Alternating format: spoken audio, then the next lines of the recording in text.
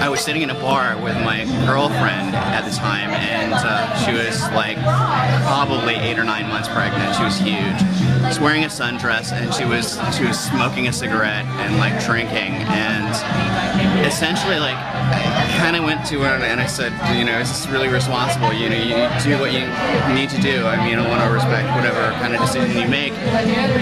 And she just looked at me, and at that moment, like I just see this undulation underneath this like floral, awful print like sundress that she had. My worst nightmare is being alone. That's why I love dogs and cats. Because they will always love you, and they'll never go away. Except when he takes them away.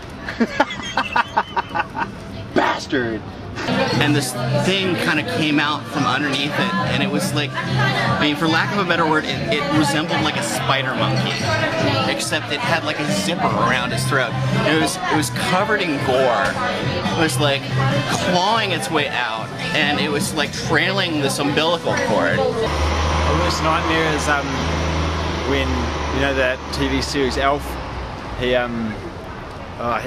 hid all his golf balls into my yard, and he went around and picked them up, and I was sleeping, and he popped his head into my room and scared the shit out of me. Really, I mean, it looked like a caricature of a monkey, but it started like clawing its way out, and I'm thinking that like it starts to chew on the umbilical cord, but like I think it's chewing, but like she's got this cigarette in her hand, and like I realized like there's like billows of smoke coming out of her nose. And shitting myself in my pants.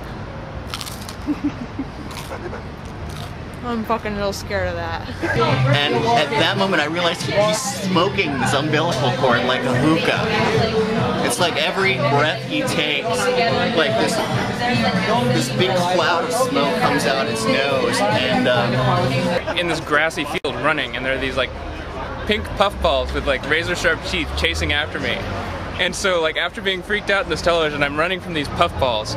And eventually I just keep running and running and running and running as fast as I could and as hard as I could, but eventually these puffballs would catch up to me and they'd start to eat me, and I'd wake up right when they started chomping down every time. Worst nightmare ever. I'm shocked beyond words, and I look at it and it says to me, you know, are you afraid of living, kid? My worst nightmare is these little horse guys, and they pull you into mouse holes, and they live in this big pit underground, or like somewhere. No, I don't know, but they're pretty scary when you're small. But also, catheters in my penis, or like anything in my penis hole, or in the. And it really scares the shit out of me. I was flying over snow, and it was moving up and down like this, and it was completely white. And on the distance I saw Dot, I kept coming closer and closer to it. I was flying over the snow, and I realized it was a woman dressed in a black dress. And then right when I came on top of it, it was me. And I had cut my wrist, so I was bleeding in the snow. And it's a reoccurring dream where I am a cartoon. I go from skinny to small to short and fat, and my body doesn't feel like its own. But I was scared shitless. I woke up and I pissed myself. I guess I had to use the restroom pretty badly, but I walked to the toilet and did my thing, and then I woke up. I think I was 8 years old, and I woke up and the mattress was soaked.